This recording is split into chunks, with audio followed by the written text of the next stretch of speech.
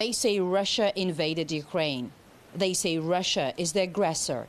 But working here in the Lugansk Republic for weeks, we found many things that tell a different story. One discovery was made at a former base of the notorious Aidar battalion. It appeared in 2014 as an armed volunteer group that fought on Kiev's side but slowly fell out of its control.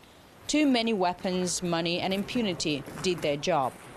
Now it's part of Ukraine's ground forces, though its roots have a sinister foreign influence. This is what was found, among other things, here at the Aidar battalion base, a very interesting piece of literature titled Tutorial for Participants of Russian-Ukrainian War. It was published in 2021. Ukraine's Defense Ministry is among publishers, but here we see something more interesting. National Endowment for Democracy, America's non-governmental organization, allegedly affiliated with CIA. It actually says that it was republished last year, so apparently there was a previous version of this book. There are multiple chilling facts about this statement from last year.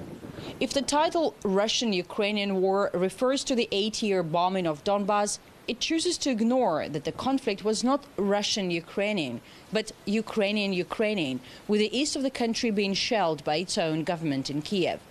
And if the title hints at knowledge of an upcoming war with Russia, which would conventionally break out a year later in February 2022, this raises even more disturbing questions about Washington's role in fomenting the current conflict. Then there is the central role played in it by the infamous CIA offshoot, the National Endowment for Democracy, or NED.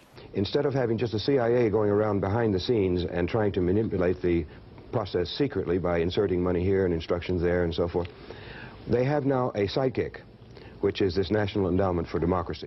A lot of what we do today was done covertly 25 years ago by the CIA. We should not have to do this kind of work covertly. It would be terrible for democratic groups around the world to be seen as subsidized by the CIA. We saw that in the 60s, and that's why it has been discontinued. We have not had the capability of doing this, and that's why the endowment was created. It seems that whenever the CIA couldn't but wanted to manipulate the process, the NED has been there to help for the last 4 decades.